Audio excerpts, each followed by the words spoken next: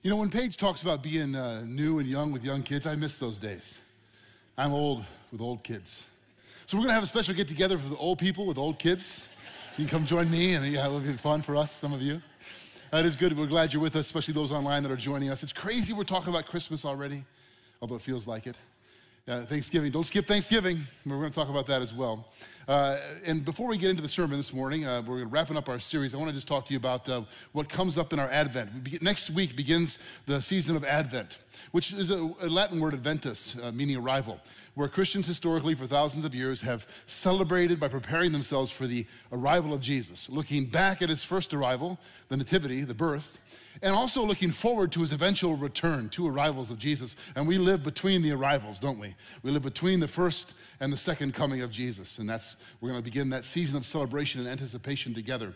And one of our traditions is that every year at Advent, we tell you a story about a serve the world partner we want you to pray for and consider being generous toward.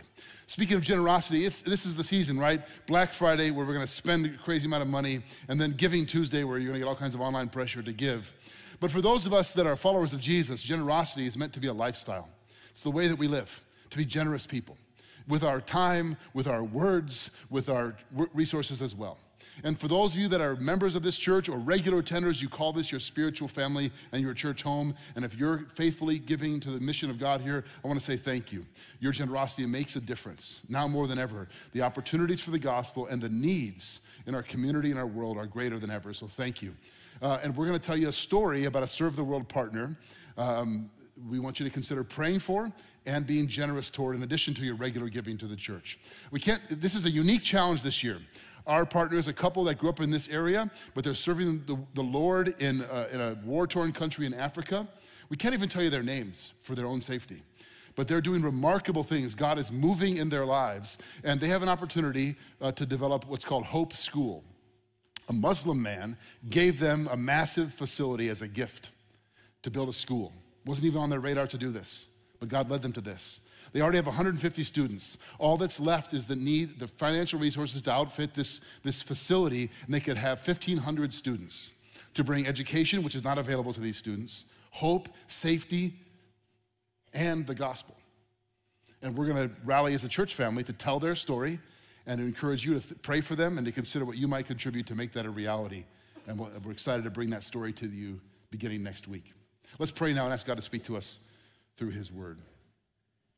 Father, thank you for bringing us here this morning from all different places.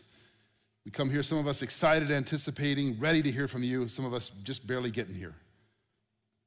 But we're here, and you are here, and you are always speaking, so help us to listen. We pray this in your name, amen. As I mentioned, we wrap up our 10-week series called The Way.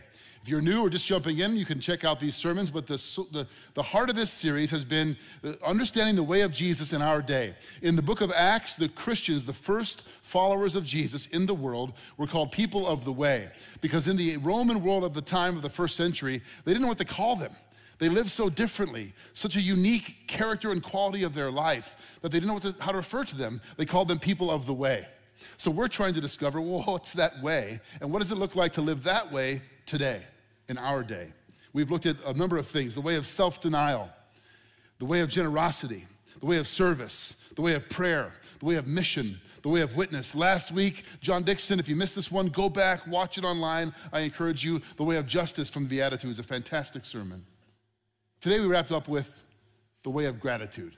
Not surprising, we're headed toward Thanksgiving in a few days, the national holiday of overeating, and we're gonna enjoy that with our family and friends. I once read, anybody heard of Corrie ten Boom, read The Hiding Place? Maybe you know that, the person's story. So few hands, what a shame. Go read that book. Corrie ten Boom, in her book, The Hiding Place, talks about the time when she was in the concentration camp in Nazi Germany with her sister Betsy. And Betsy was always encouraging her, we must thank God, we must always thank God, even in prison, even in the concentration camp. And they said, Corrie ten Boom says there were these horrible biting fleas that were miserable in their beds. And she said one thing to her sister, one thing I will never thank God for is these fleas. And Betsy said, they had smuggled a couple of Bibles into the prison camp. and they were having Bible studies in a particular corner of the women's barracks. And the guards would never go to that section of the women's barracks. And then later, Betsy overheard the guards talking. The reason they would never go in there for inspections was because of the fleas. They were afraid of the fleas. So she said, Corey, we must praise and thank God for the fleas.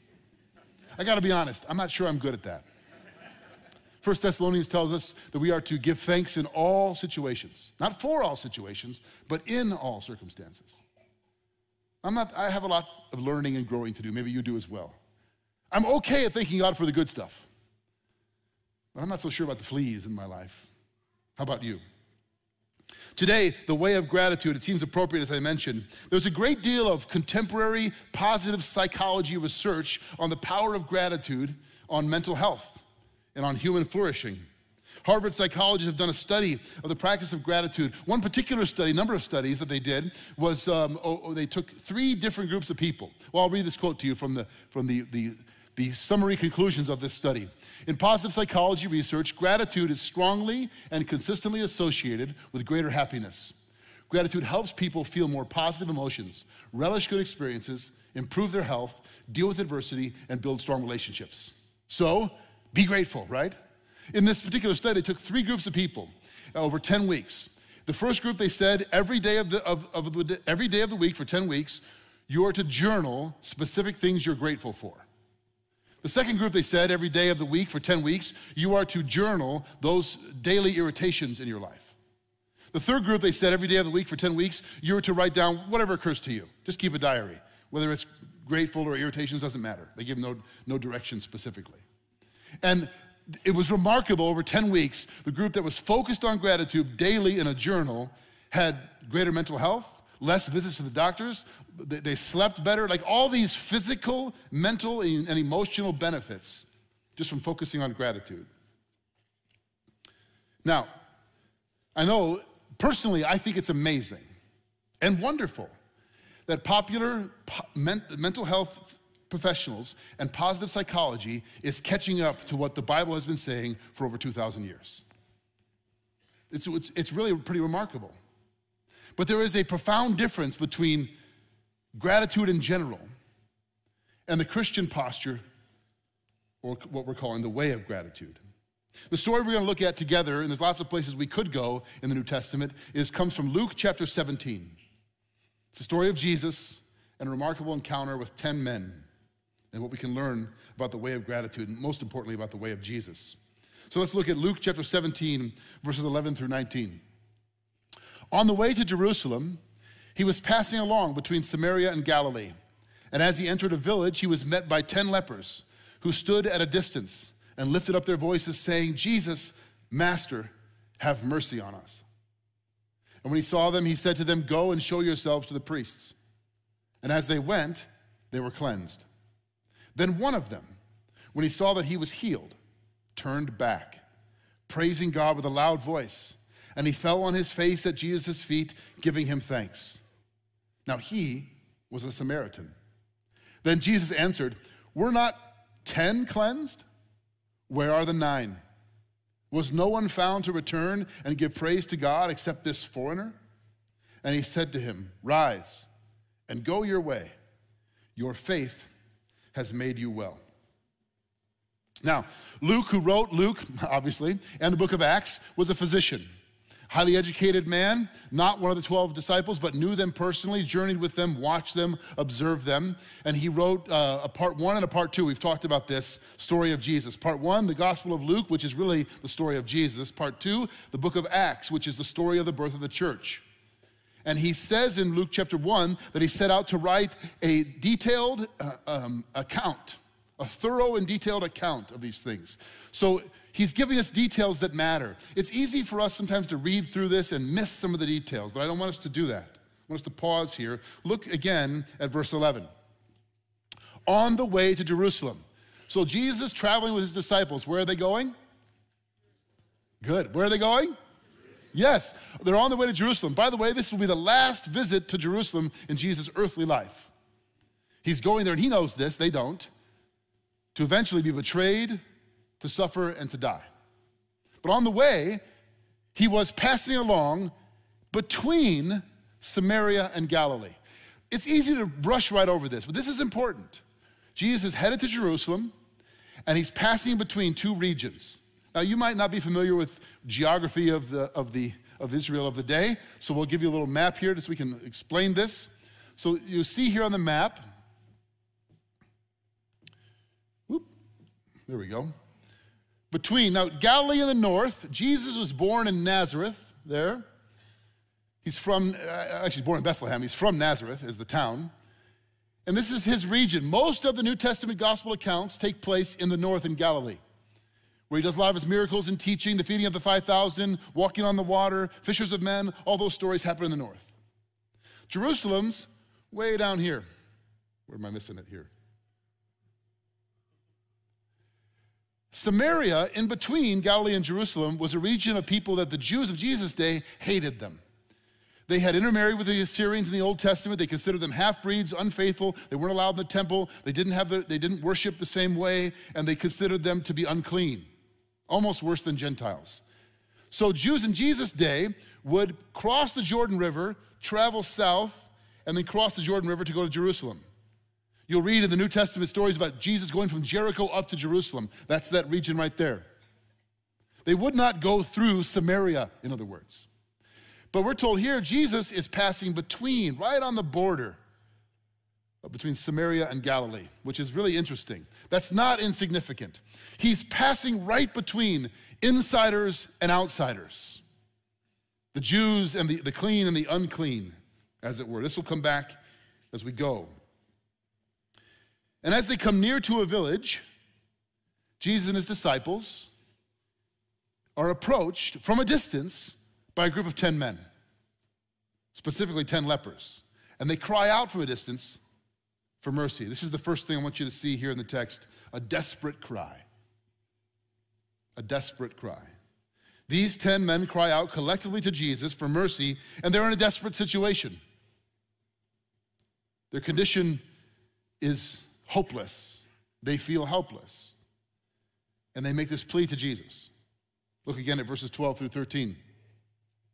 And as he entered a village, he was met by 10 lepers who stood at a distance. That's not insignificant again. Luke gives us these details to tell us something. They stood at a distance. Why? Because they were lepers, they were unclean, they were required to by law to keep their distance. They lift up their voice so that there's a group of 10 shouting from a distance, Jesus, Master, have mercy on us. In that simple sentence, there's a lot to unpack there. One thing to note is if your situation is desperate enough, you will cry out for mercy. If your situation is bad enough, helpless enough and hopeless enough. Some of you know this, but leprosy in the Old Testament and New Testament was, the Greek word was an umbrella term for a whole range of skin conditions. And there's a lot of detail. If you ever read through the Bible, when you get to the teachings in Leviticus on skin conditions, that's the place where most people stop their New Year's resolution to read through the Bible. They bog down in Leviticus 13 and 14, right? But there's a lot of details about this. Part of it is the health code for the ancient world because they didn't understand infectious diseases the way we do. But nevertheless, there's a range of skin conditions, the worst of which is what we call today Hansen's disease. Hansen's disease really is a bacteria, excuse me, that would attack the nerves. It's very emotional. Sorry. That would attack the nervous system. And so the reason lepers would have claw-shaped hands and lose appendages and their nose would be misshapen and other things is not so much because of the disease, but because what the disease did, it desensitized you to pain. You could burn yourself, get an infection, and before you even realized that you couldn't feel it, the infection was so bad that it's spreading throughout your body. It was a horrific disease. And the first reference to leprosy, Hansen's disease, is the story of Miriam, Moses' sister. That's about 1450 BC. And from that day to this day, actually to 1982, there's no cure outside of a miraculous intervention, an unexplainable healing. There was no known cure for Hansen's disease. For 3,500 years, if you got leprosy and it developed, and the incubation period was could be 5 to 10 years. You wouldn't even know you had it, and then it started to manifest itself. For 3,500 years, it's incurable outside of the intervention of God. And it's horrific. Not just for its physical damage, but to what it does to you socially, emotionally, spiritually. You're cut off. You cannot live inside the family of God. You cannot live inside the town. You're cut off from the camp.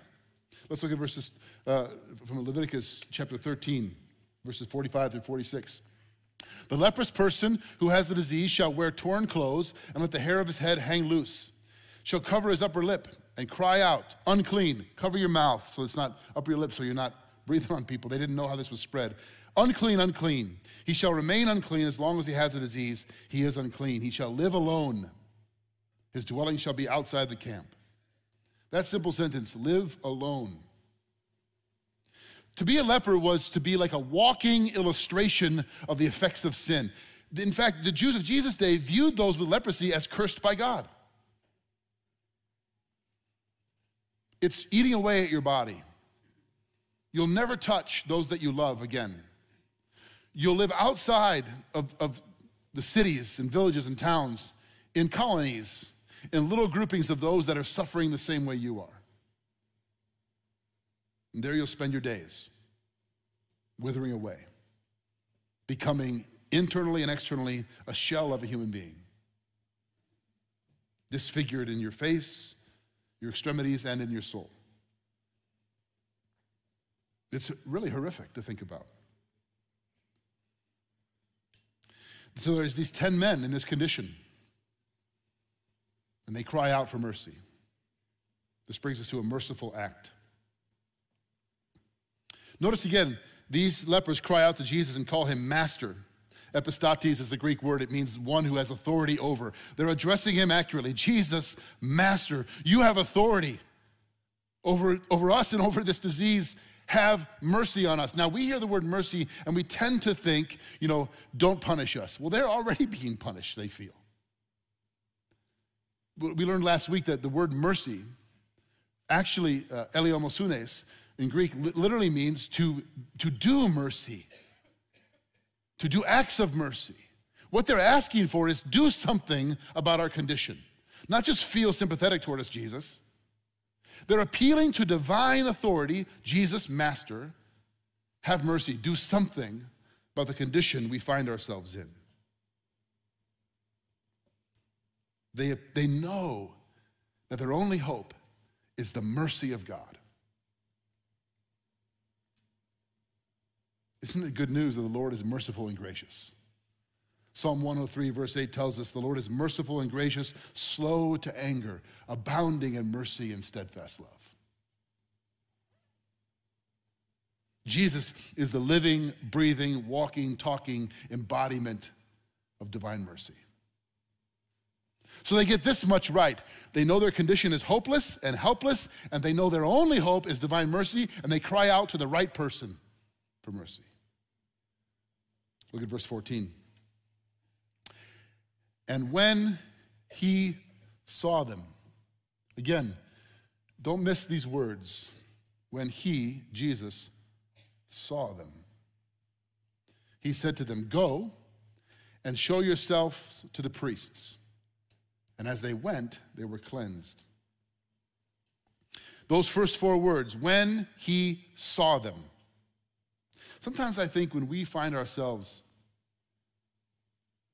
really alone, when you're really hurting, one of the best things to know is that somebody sees. That somebody sees you. That somebody really does see and know what you're dealing with, what you're facing. I think this is significant. Jesus obviously physically knew they were there. They're shouting at him. But he saw them in their desperate condition. He saw their need. And he knows what they need. You're not invisible to God, friends. Sometimes we believe that lie. You're never invisible to God. He sees you. Now, Jesus does not approach them, and he doesn't touch them. which was illegal to do. For them to come in contact with Jesus, you would become defiled or unclean. But interestingly, in Luke chapter 5, you might know this story, just a couple chapters earlier, Luke chapter 5, Jesus cleanses or heals one leper, and do you know how he does it? He touches him. The leper says, Lord, if you're willing, you can make me clean. And Jesus says, I am willing, touches him and says, be clean. He touches him before he cleans him. And the great lesson from this story in Luke 5 is that Jesus cannot be defiled.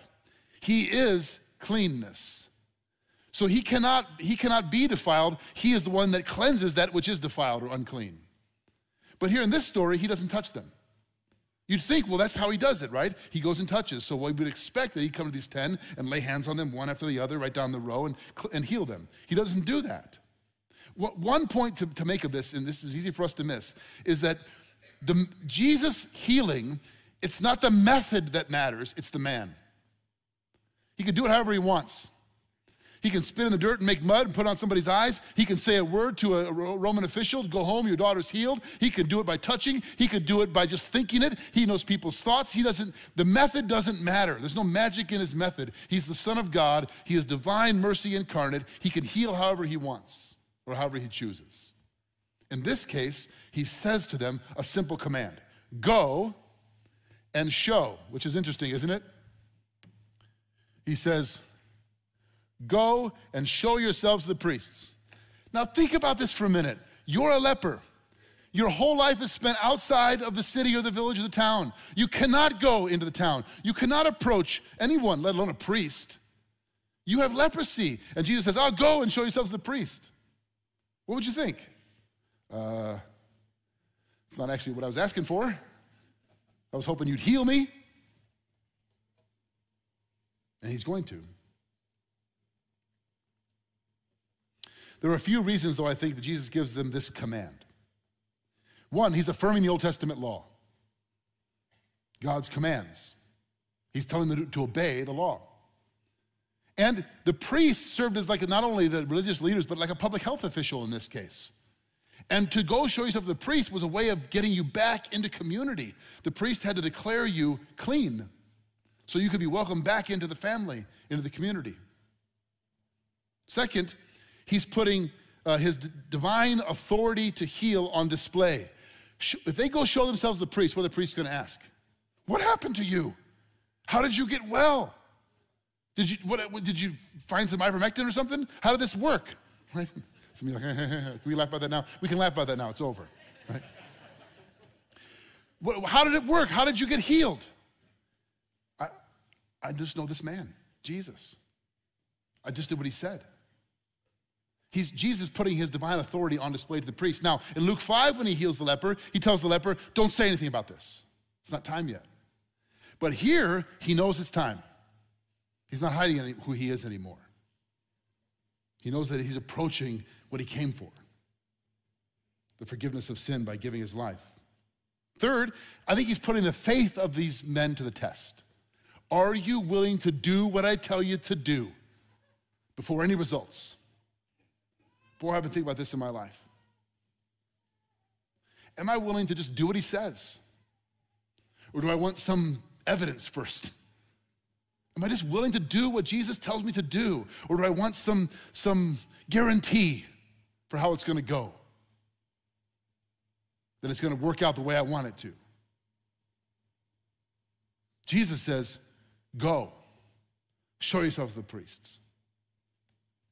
And don't miss this, friends. And as they went, they were cleansed. As they did what he told them to do, something happened. Some of you, and I know this is true for some of you, have not really been changed by Jesus. Not because you haven't heard him, because you won't go. Because you will not do what he asked you to do. You haven't surrendered. You won't, in humble obedience, just do what he asks you to do. And maybe that what he's asking you to do is just kneel down and confess your need for him. You don't actually believe that he exists. You've heard, you come, you like the whole spiritual thing, but you have not repented, meaning you haven't got on your knees and said, I have no hope or help but you. Doing what he asks you to do starts there. And these 10 men do. And all of them are cleansed. All of them are healed. They were healed on the way in the midst of their obedience. Now, their obedience did not heal them. Don't make this mistake. They didn't heal themselves by obeying. Jesus healed them. But he did it as they obeyed him. He did it as they did what he asks them to do. Some of you are praying and asking God to do something in your life. And he's saying, will you do what I ask you to do? This brings us to a grateful response.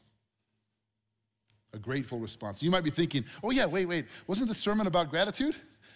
We've been talking all about healing. Well, here it is. Luke 17, verses 15 through 16. Then one of them, when he saw that he was healed, remember Jesus saw them, when he saw that he was healed, this is the key phrase, turned back, praising God with a loud voice, and fell on his face at Jesus' feet, and giving him thanks. Now he was a Samaritan. The whole story, there's always, when Jesus, in these encounters, there's always a turning point, a moment of tension that surprises, and this is that moment. 10 men, Lord have mercy. Jesus says, go show yourselves to the priest. They probably like, I don't know what else to do. Let's do what he says. We're desperate enough to do whatever he says. What other hope do we have? They do, and they're all cleansed. One sees, he has fingers again. The stench of the infection is gone. His face isn't disfigured. He can speak in an audible way because of the distortion of it. Think about what's happening here. Physically changed. Can't even believe what's happened. And turns around and goes back to the one who did it. Now, does that mean that the other 9 were ungrateful? Well, yes and no. It doesn't mean they weren't thankful for their healing. Absolutely, they're going to the priest. He's going to pronounce us clean. We get to go home. We get to hug our family again. We get to be back into the world which we were cut off from. I'm certain they were thankful. The difference is one returns to the one who healed him. Christian gratitude is not a general sense of thankfulness. You know, you're going to get together in a couple days, and your mom or grandma's going to say, list something you're thankful for around the table, right? You're going to say something, which is good. We're do okay at what are we thankful for. But who are you thankful to? Can you connect that thing to the one who gave it to you ultimately? James 1:17, every good and perfect gift comes from above, from your Father in heaven. This is Christian gratitude, to recognize what's been given to us, to turn around and head straight to Jesus, the one who did it for us. And look at what it says. He heads back, praising God with a loud voice. I imagine that this way. He's walking back to Jesus, shouting at the top of his lungs, singing, shouting, praising God. Can you believe what has happened to me? And when he gets to Jesus, he falls on his face and worships him. This is the only appropriate response to a miraculous healing in our lives. And anyone who says, I'm a follower of Jesus, you've had a miraculous healing in your life. You've had your sins forgiven. You've been cleansed. You've been set free. Your soul, which was distorted and disfigured and cut off from God, has been healed. Oh, I know. In the Chicagoland suburbs, we don't look like lepers. We look good, most of you anyway. Look pretty good this morning. But this is one of the things that's a challenge for us. The spiritual reality is, apart from the healing power of Jesus, we are leprous in our souls, sinful, cut off, without hope and without help. In this way, as I said a moment ago, the leper is a symbol of the consequences of sin. He's also an example of how we respond when Jesus touches us and heals us. Do the blessings of your life move you to praise God? We'd like to say yes. But how often do we just go our way? We're thankful in a sort of general sense, but it isn't located in the person of Jesus Christ. I think we live in a culture of gratitude deficiency because we don't know how desperate our condition is. And we don't identify what he has done with the one who's done it. So the way of gratitude begins by recognizing your desperate condition, crying out to Jesus for mercy, and returning to him in praise and thanksgiving. Now, notice, we don't learn that he's a Samaritan until the very end of this verse. So he's a double outcast, right? He's a leper and he's a Samaritan. I mean, he cannot, even if he was cleansed, go into the Jewish temple. He cannot go into the court of Gentiles. He cannot go into the court of the Jews. He cannot go into the holy place, let alone the most holy place. But what can he do? He can come to the Holy One himself, and so can you. All of us can. This outsider Samaritan did what the Jews were supposed to do. Returns to the Messiah, the one. This brings us lastly to the true healing. We'll go quickly here. A true healing. 10 cry out for mercy, 1 returns in praise and thanksgiving. 10 were cleansed, 1 is saved. 10 received physical healing, 1 receives spiritual healing. Look at verses 17 through 19. And Jesus answered, were not 10 cleansed? Where are the 9? What a question this is. Where are the 9? We ought to hear that and say, where am I? Where are you? Where did they go? Where are they? Was no one found to return and give praise to God? Notice this phrase, praise to God. What does this one leper do? He returns to Jesus, falls on his face. What is Jesus saying here? There are those who would say, well, Jesus never claimed to be God. He's saying it right here. Was none found to return to give praise to God? This one returned to Jesus to give praise. Jesus is saying, that's me. I'm God. I'm the one who healed you. Except this foreigner. Now, this is the Greek word aliotes, which means of another race, meaning not a Jew. This outsider, socially and religiously, is the one who gets it right. Jesus loves to turn the whole insider outsider thing on its head because the truth is, until you meet Jesus, you're an outsider. All of us are outsiders. Ephesians chapter 2 says we're without hope and without God in the world until he finds us and heals us and brings us in. And he said to him, rise and go your way. Your faith has made you well. This phrase, made you well, is interesting. So there's 3 different Greek words used here. One for cleansed, katharizo, to be purified. One for healed, which means to be cured. And then this last phrase, made you well. Some of your translations might say saved you. It's the Greek word sozo. And it always, it's used over 100 times in the New Testament, and almost always it's used in, every time it refers to forgiveness of sins or cleansing of your soul, it's sozo. What is Jesus saying here? 10 got the physical healing. 10 got their life improved here and now. 1 was saved.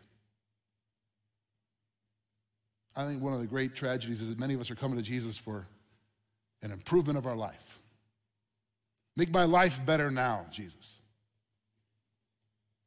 The Apostle Paul says in 1 Corinthians 15, if we have hope in Jesus only for this life, we're to be pitied more than any other people. Jesus did not come to make your life better now.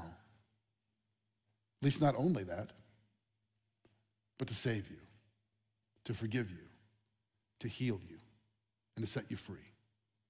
What a shame if we come to church week after week and all we're looking for is a little help for the here and now, which is gone in a breath. What a tragedy. we don't access the true healing. And the story tells us 10 get their life improved, 1 gets saved. The beautiful irony, this Samaritan, the outsider, receives salvation, sozo. Why? Because he recognizes Jesus for who he is. I've been thinking about this in my life, and as I said at the beginning, I have a lot of growing to do in gratitude. I want to be a grateful person, not once a year or when it's time to preach on it, but to have my life be marked by gratitude, to be full of joy of the blessings of God in my life, to not be the kind of person who's focused on what's wrong all the time, but to be constantly returning to God to give him praise. But I forget. Do you? I get distracted. Do you? Is it just me? Do you?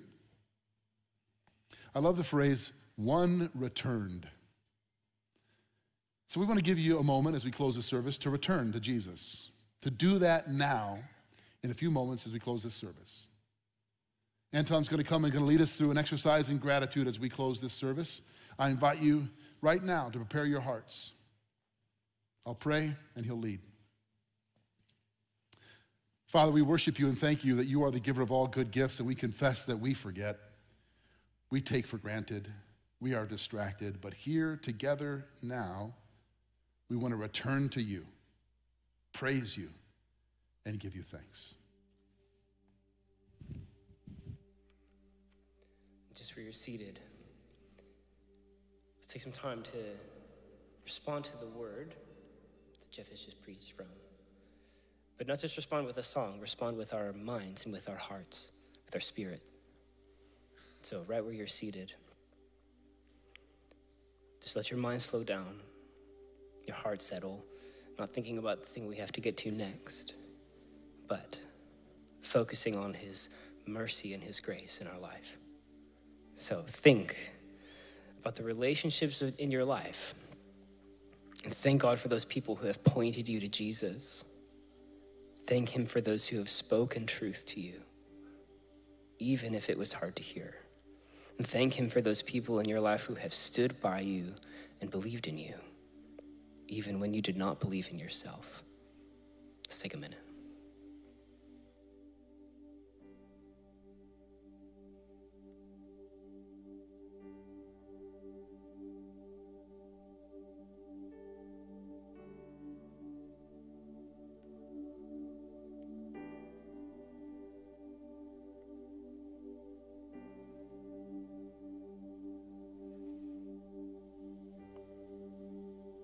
Think about circumstances in your life, past and present.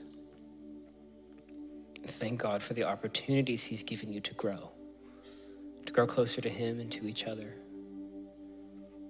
Thank him for the way he has and continues to provide for your needs each and every day.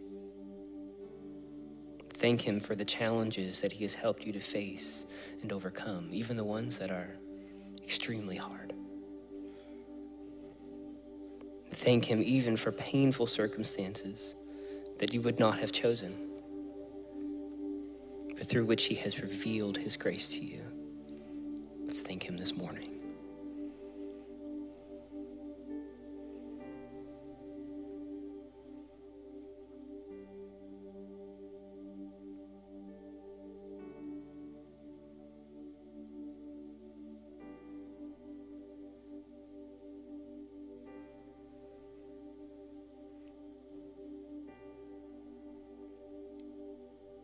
Last, we focus solely on who Jesus is. Thank him for loving you and pursuing you, even when you run from him, because he's chasing after you. Thank him for his unending mercy and grace to cover all your sin.